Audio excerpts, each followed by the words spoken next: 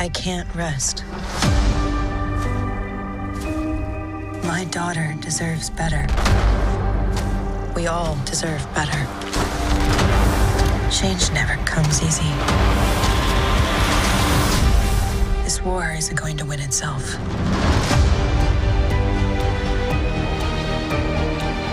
All those children. It's June's legacy. Which changed me, changed you. She does have strong claws, that one. It's not safe anywhere. We should all just leave. These women deserve to be helped. But I can't do this alone. Blessed be the squad. She is out there planning who knows what kind of atrocities to visit upon our righteous nation.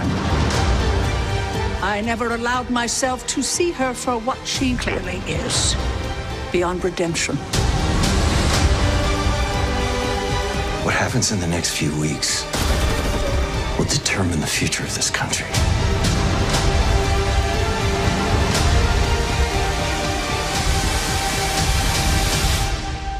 We're just getting started.